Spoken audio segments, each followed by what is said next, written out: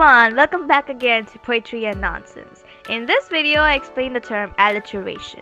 It is like the easiest poetry term ever. So, according to the definition, alliteration is the repetition of the same sound or letter at the beginning of each or most of the words in a sentence.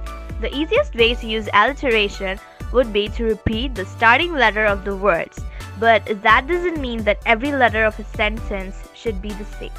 Normally, a sentence has an alliteration if a couple or few of its words begin with the same letter. And the most common examples of alliterations are tongue twisters. Like, examples are: she saw shells on the seashore.